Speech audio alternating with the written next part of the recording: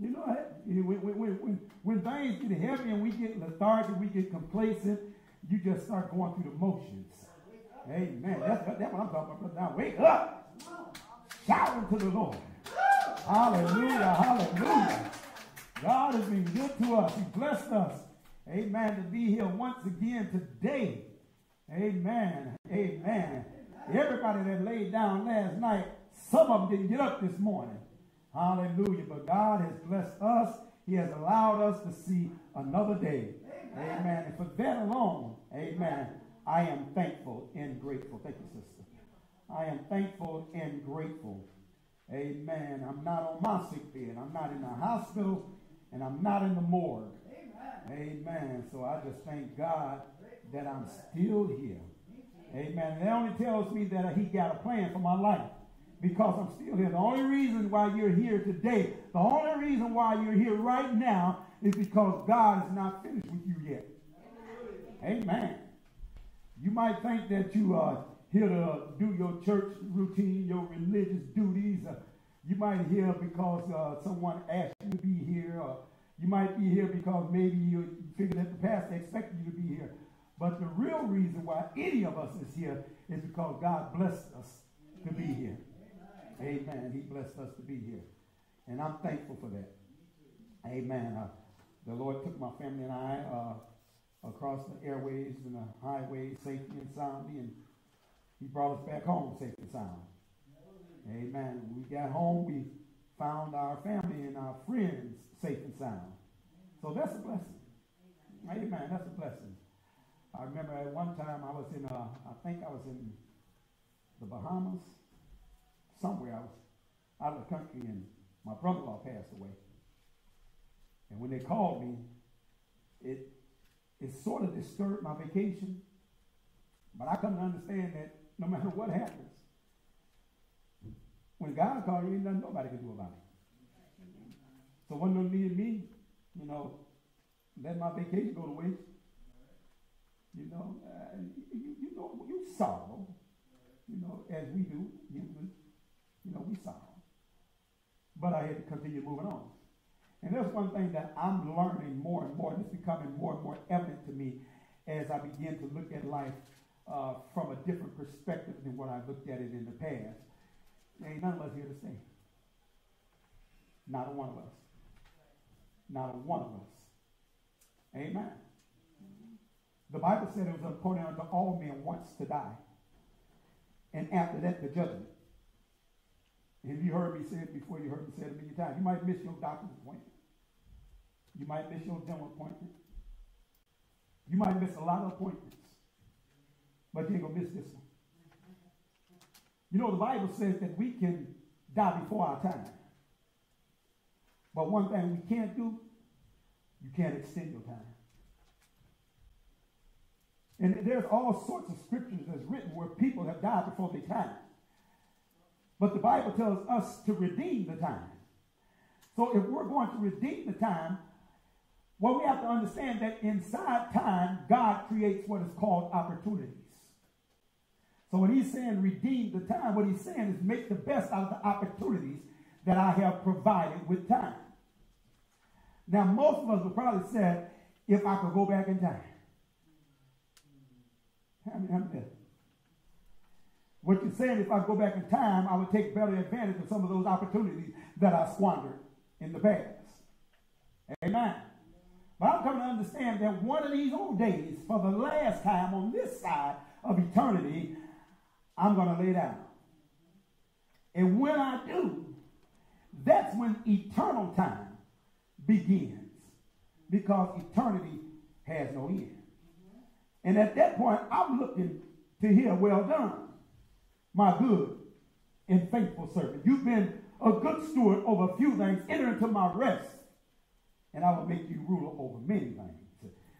That's why I do what I do in the time that I have. That's why I serve God the way I serve him, with the opportunities that he provides for me. Every day, God gives us brand new opportunities to glorify him. And it's all captivated inside of time.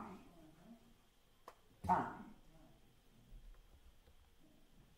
when I was a young man, I started to prepare for my retirement. Didn't work out like I planned it. The money I put aside, sent my kids to college, build up for my retirement. In time, things happened. Had to dip into some of that money. So when retirement came around, I didn't have what I planned on having. But somehow, some way, God still worked it out. Amen. He still worked it out. Because he has invested some things in me that no matter what happens to me, it won't affect the plan that he has in my life. Jeremiah 29:11, he says that he has an expected end for us. An expected end. In other words, what God has did in this thing called time, he has built a plan for your life and for my life. And nothing no one can do can distort that plan. Nothing. Nobody. Not even you. Can stop the plan. Because it's not your plan. It's not my plan. It's his plan. And he chose to use us in order to accomplish his plan. Now, when I was young, I made investments in my future. Okay? To make an investment simply means that you make a purchase in order to retain or to obtain a gain. How many of y'all got investments? Okay? Now, when you invest, you're saying that I'm going to put something in this, expecting to receive more out of it. All right? I need to pay close attention because we're going to be talking about something that is not really talked about a lot in our community or even in our culture. We're going to be talking about what is called an ROI. ROI. A ROI is what is called a return on investments. Return on investment.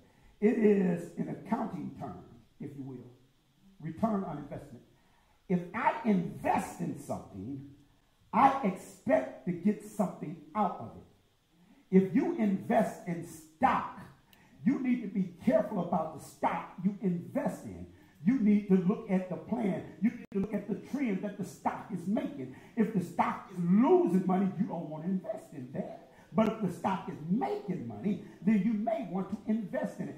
If I could turn back the hands of time, I would go back into time and I would invest in Facebook. If I could turn back the hands of time, I would take all my money and put it into Microsoft. Oh, come on, somebody. Because throughout time, now that time has elapsed, meaning events that elapsed, now that time has elapsed, and I can see in retrospect what Microsoft was saying they was going to do back in the early 90s, what they have now done in the late 20s. We'd all be millionaires. Come on now. But instead, we made poor investments. We had invested in things like pork belly. Okay? Well, now they say pork is bad for you. Okay? We invested in things like Colombian coffee. Well, now they're saying Colombian coffee is down because coffee is bad for you. Okay? What we thought was the trend back then, we invested in, but it come out to be nothing. So if we're going to have an ROI, if we're going to have a return on our investments, we have to make sure that we're investing wisely. It's a story.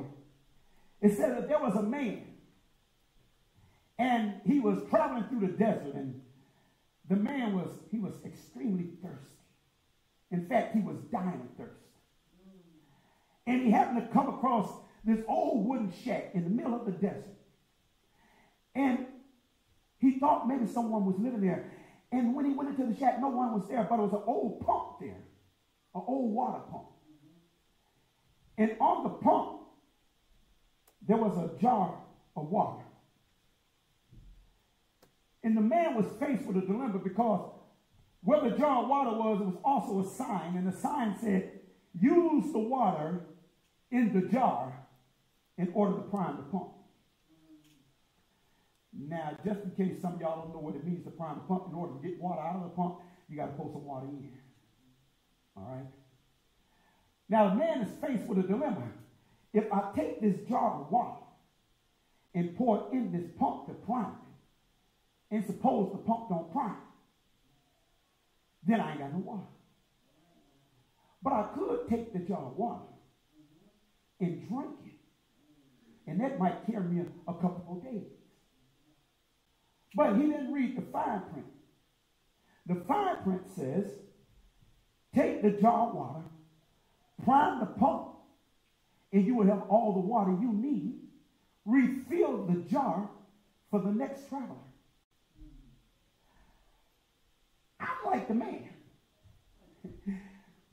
If I take my chances. See, because this is what investing is. Investing means that you take a chance. But you got to make a wise decision before you take the chance. If I take my chance and I prime this pump and the pump don't prime, then I'm going to die of thirst. Not only will I die of thirst, I won't be able to fill the jar, so the next traveler, he will die of thirst too. But if I just drink this jar of water, I might be all right. It's a poor investment to drink the jar of water. And you see, that's what we do all the time. God gives us things. He gives us money, okay? He gives us money, and rather than us invest in our money, we eat it.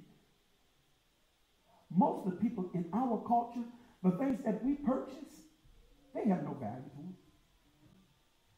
Your bling bling, unless it's real bling bling, doesn't have any value. The furniture you buy from Finger Hut, Rental Center, it looks good, but it has no real value. Soon you sit on it, you break it down. Okay?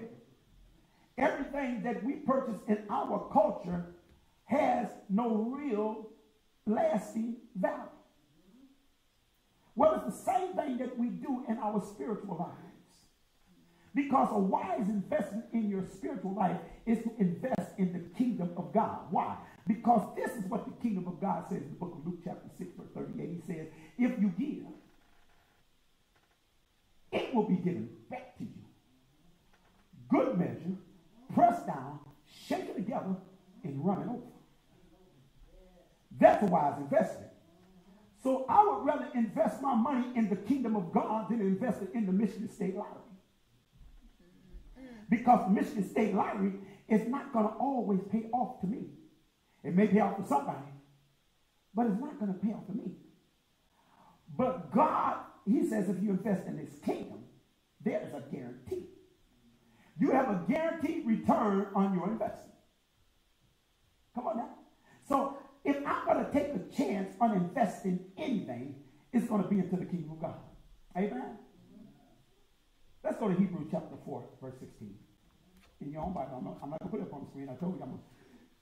Periodically, I may put it on the screen, but I want to get you into reading your own word, your own Bible, out of your own hand. Amen? Oftentimes you see a scripture on the screen, and it could be scripture, or it might be just something I printed up there. But the only way you know for sure is if you look at it with your own eyes in your own Bible. And there's Bibles provided for you in front of the book, from the seat in front of you. Amen. This scripture is a very common scripture, but I don't think we look at it through the proper eyes. I don't think we see it through the eyes of Jesus. I don't think we see it the way it's intended for us to see, because there's always something deeper in the Word of God than what you see on the surface. Amen. There's always something deeper. When you get it, say amen. Amen. It's Hebrews chapter 4, verse 16. If you don't mind, stand at your feet for the reading of God's Word. Amen. I'm going to read it into your hearing. I'll be reading to you out of the NIV. Amen. Thank you, Jesus. Hallelujah. Glory be to God. The leading up to this scripture is about Jesus Christ being our high priest. One thing that you have to understand about our priest, a priest has a dual job. The priest's job is to represent God to the people and to represent the people to God. That's the priest's job. Jesus is our great high priest. All right? And the Bible says that Jesus, the man Jesus, who's still bearing the wounds in his hands, the nail prints in his feet, and the stripes on his back, is now seated at the right hand of God, and he's presenting us to the Father. Amen. It says in verse 16, out of the NIV, it says, let us, talk about all of us, let us then approach God's throne of grace with confidence, so that we may receive mercy and find grace to help us in our time of need. Amen. May the Lord add a blessing to the readers, the hearers, and the doers of his already blessed word. You can help your seed. I just want to expound on that scripture for a little bit. King James says, let us now therefore come boldly unto the throne of grace to obtain the mercy and the grace, the help in the time of need. So one of the things that you need to understand is that mercy and grace are accessible. Mercy and grace are accessible. What is grace? Grace is more than just God's unmerited favor. Grace is even more than God's riches at Christ's expense. Grace is God withholding those things that we rightfully deserve. We rightfully deserve to go to hell. We rightfully deserve to be dead. We rightfully deserve to be away from his presence. But God said, I'm going to give you grace instead. Well, what is mercy? Mercy is when he don't give you what you deserve. See, every day we sin against God, our thoughts are sinful. The words that we speak, even in secret, are sinful words. And everything that we do that opposes God's word is sinful. Even when you don't see me doing it, or you don't know what I'm thinking, he sees me and he knows. And therefore, I offend him constantly, but he gave me mercy. Because what is the wages of sin? Death. The Bible says that sin can only be satisfied through death. But he don't let me die. In fact, he says, I'm going to grant you mercy and give you not only life, but I'm going to give you life abundantly. And then on top of that, I'm going to give you eternal life. Why? Why would God give me grace and give me mercy? Why would he withhold the things that I rightfully deserve and give me something that I don't deserve? Because God has made an investment in you. He didn't just save you just to save you. You think he saved just to go to heaven? Come on now, wait a minute. Let me help you. Let me just help you with your stinking thinking. If God saved you just for you to go to heaven, he'd have took you the day he saved you. May 20th, 1992, the day that I got saved, God could have just took me on to heaven that day. But he didn't. Why didn't he? Because he has a plan for my life. And my plan is connected to your plan. And all of our plan is connected to God's plan. What's God's plan? God's plan is that all men would be saved through the gospel of Jesus Christ. So what did? He took his word, he invested into his people, and now he says, I'm looking for a return. I'm looking for a return. Right now, one of the greatest investments that you can make in this society is land, property. Okay? So if you're going to buy anything, buy you some property. Very rarely does property lose value. And even if it does lose value, it won't lose very long because it's going to come right back up. But do you think we buy property? No. We buy Cadillacs, Lexuses. We buy stuff that depreciates the moment you drive it off the lot. Amen. And we spend our entire life trying to pay for that stuff. You spend $40,000, $50,000 for a car, and the moment you drive it off the lot, it's going to drop and depreciate at $10,000. So now you got a $40,000, $50,000 car that's only worth $40,000. Amen. and you go to trade it in, they only want to give you 20. Amen.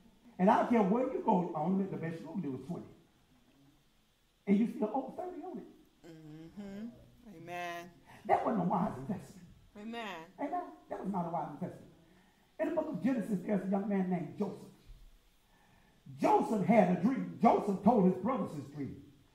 Joseph told his brother, he said, one of these old days, I'm going to rule over y'all. His brothers was angry at him. They were mad at him because he had sinned. What, you mean tell me you're going to be rule over us? You ain't going to be no rule over us. Joseph, when he told his mom and dad, he said, you know what, one day I'm going to rule over y'all. His daddy got mad and rebuked him, but the Bible says that his father held it in his heart. Because his father understood that if God told him something, ain't nothing nobody can do to stop it. Come on now.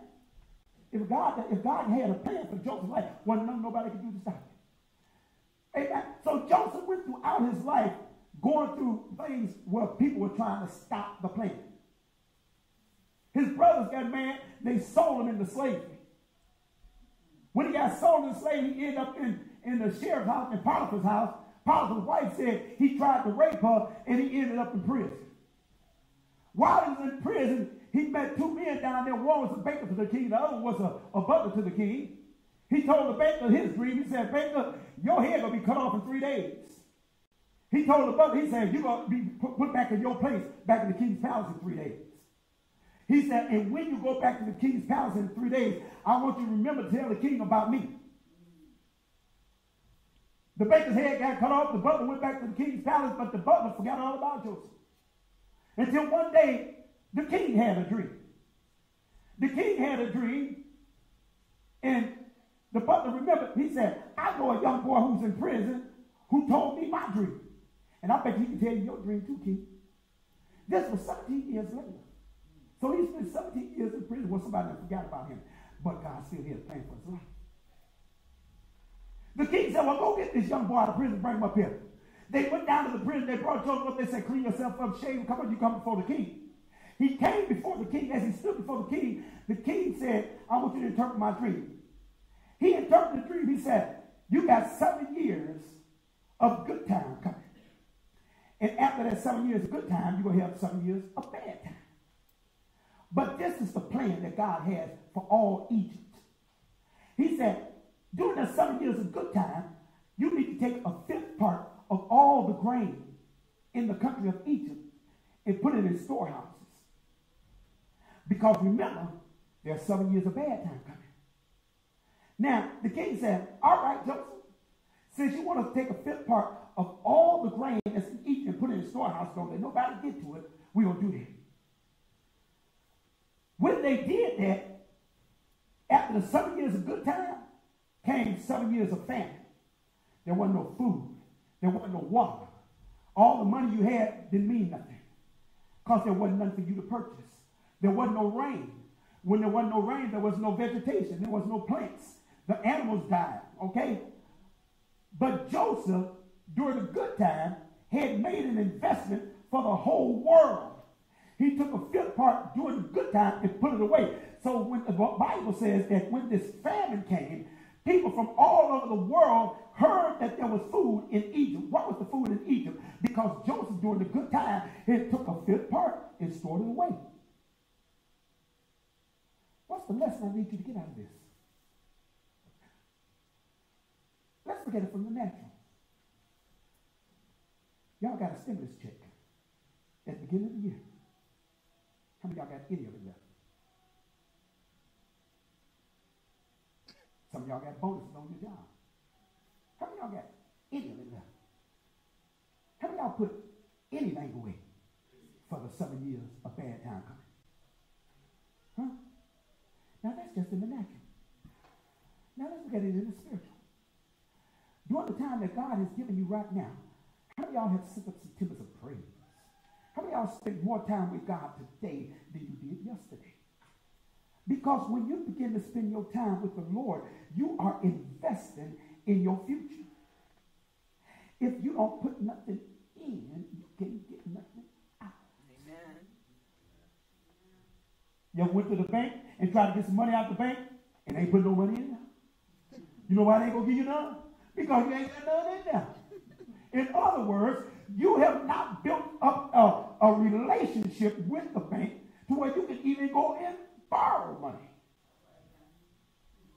See, because if I'm going to make a wise investment and I'm looking for a return, then I'm going to have to build a relationship with him. We don't build a relationship with God. We go through the motions. We go through actions. We're not really, listen, when you go to worship the Lord, I don't care if ain't nobody in here but me. I'm worshiping him. You know why? Because I realize that my worship is my commodity that I am invested into the kingdom of God. Amen. My praise is a commodity that I am investing in the kingdom of God. And the Bible says, what does it profit a man to gain the whole world and yet lose his soul? Because whenever you talk about a return on your investment, you're talking about a profit. Whenever I'm talking about profit, I'm talking about what do I gain from this. I need to gain some things. If I'm going to spend all my time in church, if I'm going to spend all my time preaching to you, if I'm going to spend all my time worshiping, if I'm going to spend all my time serving God's people, I'll be doggone if I go die and go to hell. Amen. I'm not dying going to hell after I gave up all the pleasures of the world. My investment is in the kingdom of God. Quit spending all your time running around here trying to please people. Amen. God gave all us three things. He gave every last one of us three things. He didn't give it all us to all as the same portion, but he gave us all three things. He gave us time, talents, and treasures. Everybody in here got time.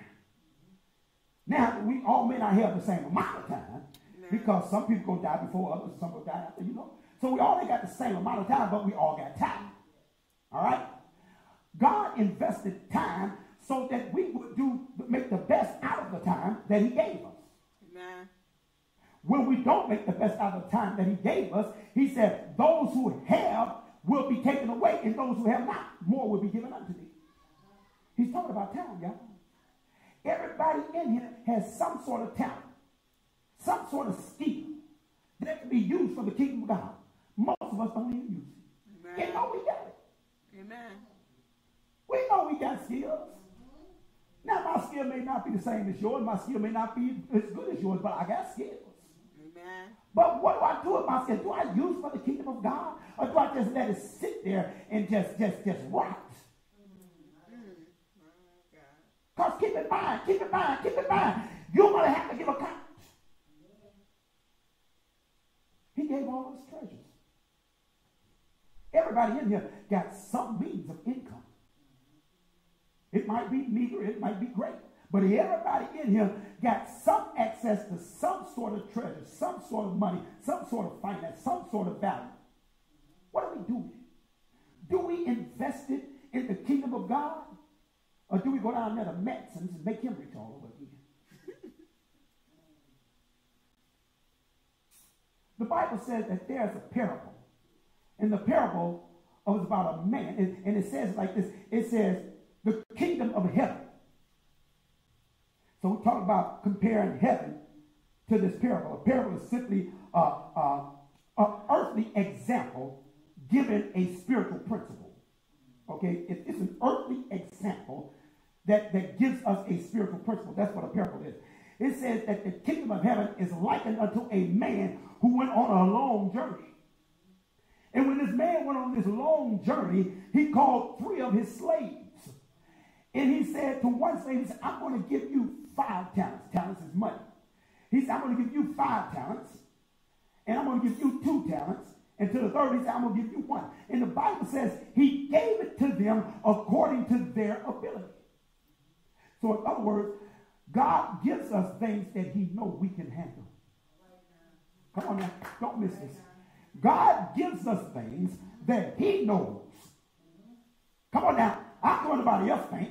God would have gave it to me if he didn't think I could handle it. He would have called me to pastor this church if he didn't think I could handle it. He already knows what I can handle. He's not going to give me more than I can handle. He gave to each one of his slaves what they were capable of handling. Amen. He didn't give the one that he gave 1, 5. Because he knew the only thing you can handle is 1. So he gave to each one according to their ability. But the Bible says, immediately the one with the 5 went out, and he added 5 more. He took what God gave him, invested into the kingdom of God, and it doubled. That's a good return. That's a good ROI, a return on his investment. Then the Bible says the second man did likewise. When it says likewise, that means that immediately. When it says immediately, what he's saying is that they didn't procrastinate. How many of y'all got procrastinators in your family? How many of y'all are procrastinators? Do y'all know what a procrastinator is? That's somebody who just sits around, I think I might. I don't know, maybe so. I don't know, thank you. No, that's a procrastinator. Okay, they didn't procrastinate. They immediately went out, invested God's money, doubled the money. But the Bible says the third man that he gave 1 to, when he hid his. He hid his. And when the man who went on a long journey came back, he called all 3 of them to come and give account of what he had gave them.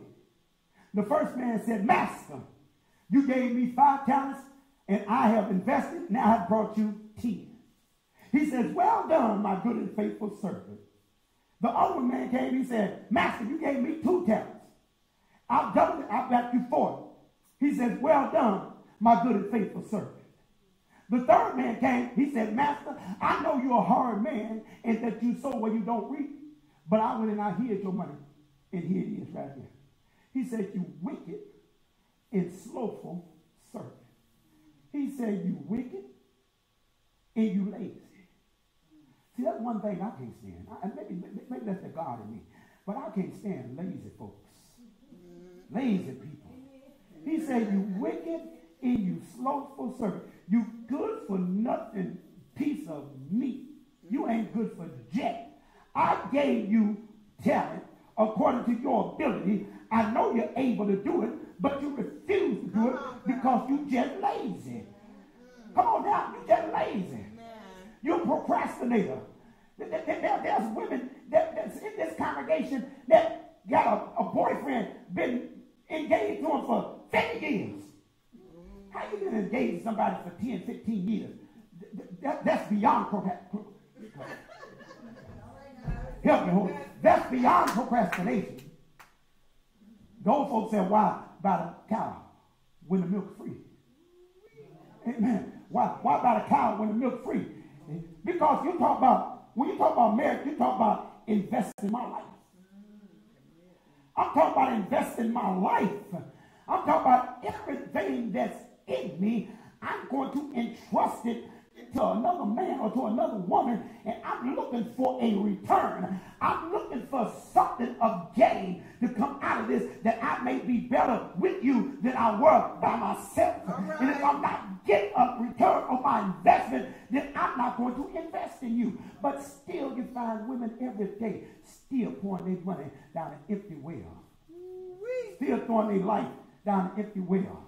Sometimes, Brother Don, it might be a different guy with a different face, but it's the same guy. It's the same guy. Yeah. It's the same dude. Amen. He just got a different face. That's a poor investment. Yeah. If I'm going to invest in something, I'm looking for a return on my investment. Amen. I want to see some gain. I think it was Betty Wright made a song years ago. She said, I can do better all by myself. If I'm all by myself and I'm doing bad, I'm going to get with you and I'm going to do worse. That's a poor investment. Amen. Come on now. I know better. Grace is obtainable. Mercy is available. Now, therefore, let us come boldly into the throne of grace to obtain the mercy and the grace to help us in the time of need. God said, I can come and I can get mercy and I can find grace to help me when I'm in a time of need. When we're in need, it's almost the last place we go. It's to the throne of grace. My Lord. I find people in need and they call me. Jesus. I need $40. No, you need a plan to get $40. And I'm not part of your plan. Amen. Amen. Amen. The Bible says that when we are in need, we can boldly. Do you know what it means to boldly come? To boldly comes means that I can come without reservation. I can come with confidence knowing that God has the answer to my promise. Amen. Now, therefore, let us come boldly unto the throne of grace to obtain the mercy and find grace to help me. How many of y'all need some help? Amen. To help me in a time of need. I don't know about you, but I've been in some times of need. Yeah. And when I'm in times of need, oftentimes I look out to people and they can't help me. I look out to people and people can't help me. Some people want to help me, amen, but they don't have the means to help me. That's right. Amen. Amen. So my brother right now is in the hospital.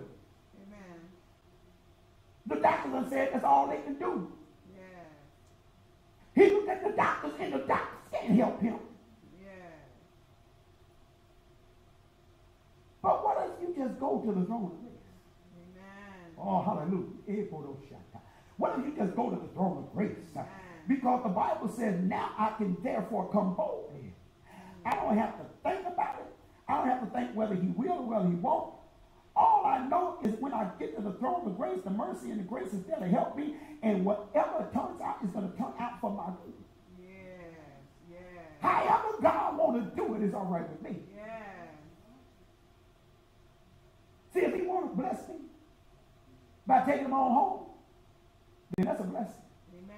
Listen, I would rather see a loved one go home be with the Lord than sit here on this earth and continue to suffer with tubes and everything on this side. I would much rather for them to go and do that. To me, now I ain't saying about you, I'm saying to me. I would miss my loved one. I know I'm going to miss it. I'm going to weep. Jesus wept. Amen. Amen. But I would much rather see them gone and be with the Lord than to stay here and to suffer because of my selfishness. Amen. Amen. Amen. Amen. Because if you really love somebody, come on now, if you really love somebody, you got to love them enough to let them go. Amen. Amen. I already told my wife and my kids, hey, if I have to get there, let me go. Amen. Let me go. Mm-hmm. Don't be shoving those tubes up me and putting that on me and putting this on me. No. Listen, I've spent the majority of my life preparing to go. Amen. Amen. Amen. So when it's time for me to go, I can go boldly unto the throne of grace to obtain the mercy and the grace to help me in the time of need. Hallelujah. So I'm suggesting the same to you. If you're going to invest in the kingdom of God. Yes. Because when you find yourself in need, can't nobody help you but God. Amen. Nobody but God.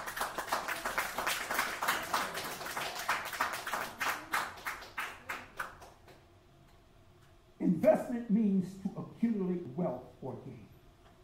To accumulate wealth or gain. Deuteronomy chapter 8, verse 18, God says, I am the Lord thy God, who giveth thee the power to get wealth. Deuteronomy 8:18. God said, I am the Lord thy God, who giveth thee power to get wealth. You want wealth? How many of y'all need wealth? Come on now, how many of y'all need money? Come on now. I ain't talking about want money, I'm talking about need money. Amen. If you ever plan on obtaining money from the God who gives you the power to get wealth, the only way you can do that, you got to show God how you're going to use this wealth to glorify him. Amen. Hello? I need you to know that, because God is not going to invest in something that's not going to give him a return. Amen. Amen. So if I need wealth, I need a plan to show God how this wealth that he's going to give me is going to benefit the kingdom of God. If you got a child and you give this child 50 cents a week for his allowance, and every week this child lose one of the quarters or lose the whole 50 cents. And then the child come back and he says, Dad, I think if you gave me $1, I would do better, because these 2 coins, I keep losing them. But if you gave me $1, I'd probably do better with a single piece of paper.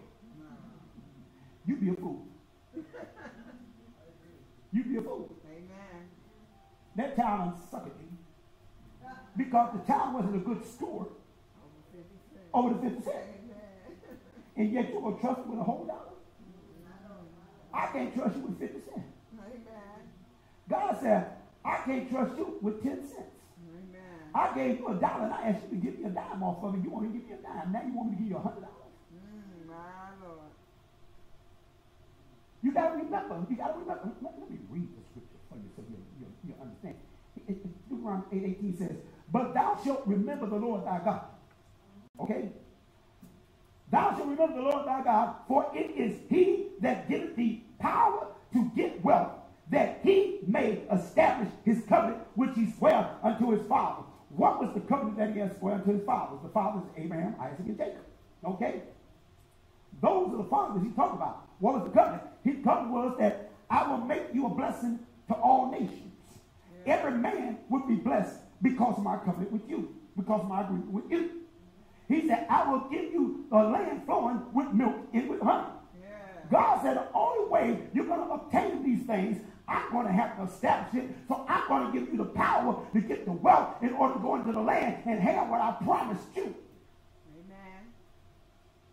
We can't buy a piece of candy because we've taken the wealth they gave us for the kingdom of God and we squandered it on things that don't mean nothing. Amen. And he did it just to show you that you're not ready yet. Amen. See, that's why some folks ain't gonna never have a husband. Because they ain't gonna never be ready. They ain't gonna never be ready. No matter how much God invests in you. That's why some folks ain't gonna never have a wife. Because they ain't ready yet. Amen. My prayer to God is, Lord, whatever you got for me, prepare me to receive it. I want to be ready to get what God has for me. Yeah.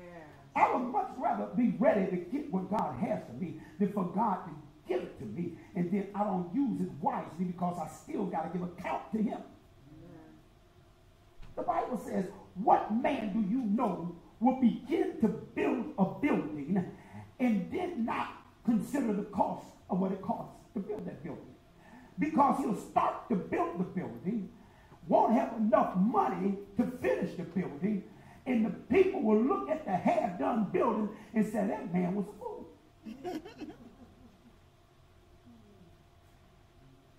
So why would God invest in something that you're not going to be able to finish?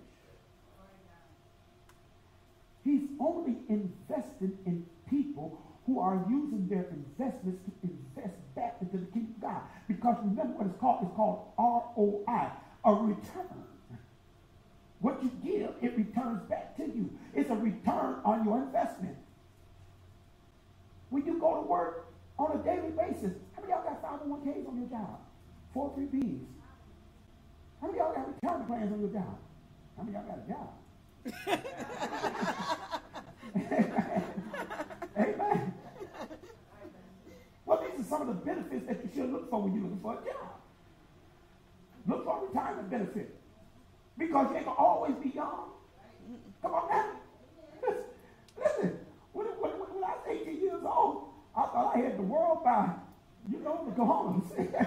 I figured I had all the time in the world. I ain't got to worry about that. That's for old folks. But before I knew it, I'm almost 60 years old.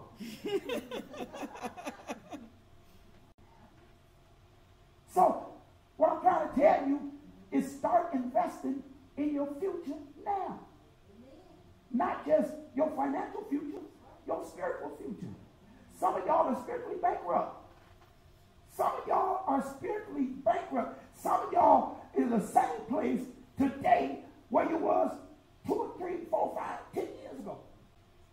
Have not moved because you have not invested anything. And the sad thing about it is because we're a corporate body of Jesus Christ, when you don't invest and you don't invest wisely, that means that you don't grow. And when you don't grow, you hinder the rest of us. You don't believe me? If you got a plant and that plant don't grow, and the leaves begin to die. The leaves that are alive, if they come into contact with the dead leaves, then the live leaves begin to die. If you did, and you did, and you did, and she alive, it's only a matter of time before she begin to die too. Amen. See, we're a family. Come on now. We're a family. We are the body of Christ. So we have to encourage one another. We have to build up one another. It is my job to educate you on the things of God, but I can't make you apply them to your life. That's up to you. That's up to you. I can show you how to invest through Joseph, how Joseph invested in the future of Egypt. I can show you in the scripture when God says that he is the one that gives you the power to get wealth, but I can't make you do it.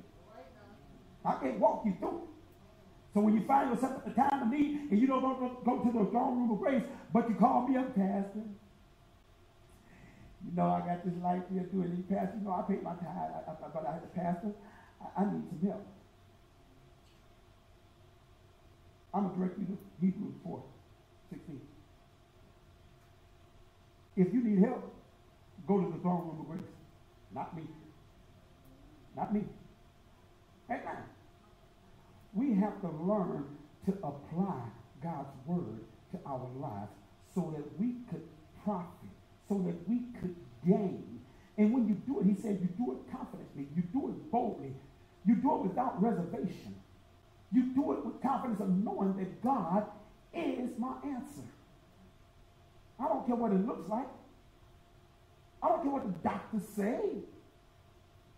The Bible says, whose report are you going to believe? I'm getting to now, well, I don't even look at the weather. Seriously. You know, I look at the weather, I'm like, man, I'm going to just go right there and look at the weather. That weatherman don't know nothing. He don't know nothing. All he can do is make an educated guess. That's it. God can take the clouds and move them away and open up the sun, let the sun come shining through. And the weatherman said, we got 75% chance of rain. So, whose report are you going to believe? Who are you going to trust? The Bible says some trust in horses. Others trust in chariots. But I'm trusting in the Lord my God. Because I know he's able to do exceedingly abundantly above all that I could ever ask you or think. I know that he's able to do everything but fail. So if I ever need anything, you can rest assured he's going to be my first, not my last or my second. He's going to be my first. So I spend my life making him number one. Making him number one. Listen, if I thought that I could do better doing something different than what I'm doing right now, I will fall on my face. Out of all the money, out of all the time, when I look at it in retrospect, but I'm looking at it through humanistic eyes, out of all the money, the time that I have spent trying to make this ministry a success, if I took it all back, I could be living like a king. Or could I? Or could I? See what I'm saying?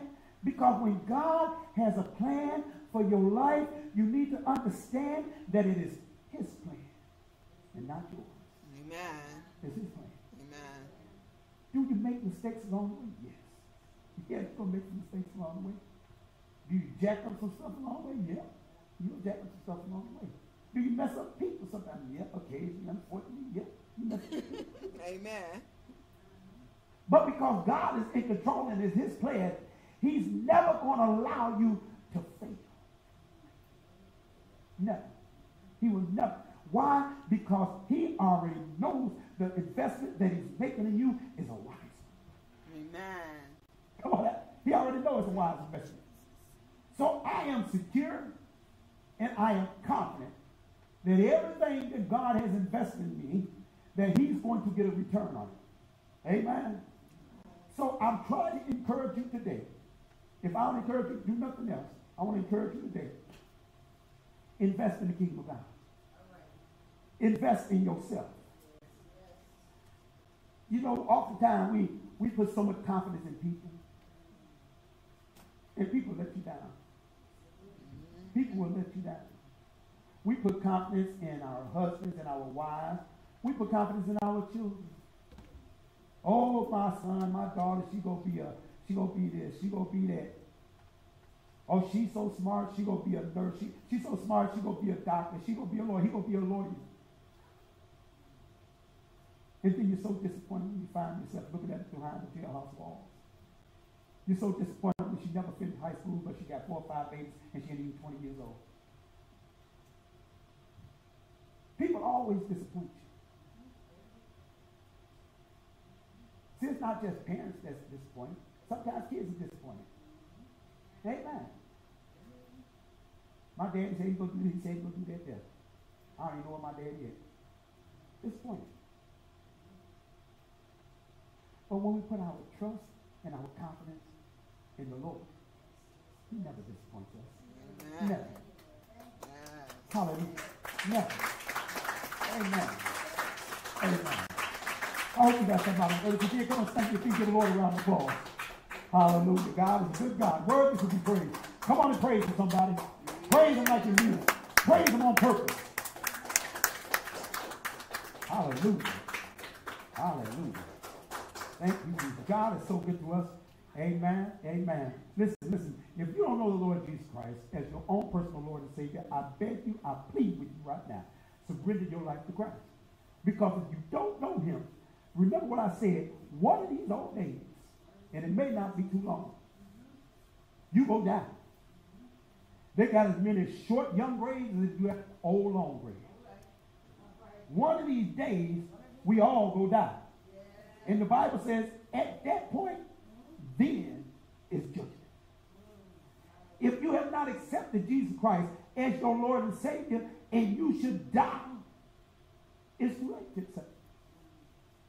It's too late. Hell will be your eternal home. But the thing about it is God never made hell for us. The Bible says that he created hell for the devil. God don't send people to hell. When people reject Jesus Christ, they choose to go. I choose heaven. I choose to be with the Lord eternally, because I know one day I will die. And when I die, this Bible tells me that I won't be dead long enough to realize I'm dead before I'm in the presence of Jesus Christ. He won't even let me see death. For those who are in Christ shall never die, but pass directly from death to eternal life. But those who are not, they will be in eternal torment. You know what torment is? Torment is something because death is too good for you. But right this minute, right this moment in time, if you don't know the Lord Jesus Christ, now is the day to accept him. He's waiting for you. He's waiting for you. He don't want you to go to hell. He wants you to be with him. He died for you. For all of you out there on our Facebook page and our website, I just want you to know that if you don't know the Lord, all you have to do is say this one prayer, but you must mean it for yourself. Say, Lord, I am a sinner, and I want to be saved. I believe that Jesus Christ is the Son of the living God. I believe that you died upon the cross to pay the price for all of my sins. And I believe that after 3 days of being in the grave, you got up and you declared all power in heaven and on earth to be yours. I believe it, I receive it, and I accept your sacrifice as my substitute. Now, Lord, help me to live a life that is pleasing unto you from this day forth. I thank you for the gift of salvation. In Jesus' name, amen. Amen. Amen. Come on, give the Lord a round of applause. My brothers and sisters, if you prayed that prayer, you need to know that you're saved, and there's nothing anyone can do to make you unsaved. And I want to be the first to welcome you into the family of God. God bless you. Hope to see you again right here at Heaven State Church next Sunday at 11 a.m. Bye-bye for now. Amen. Come on,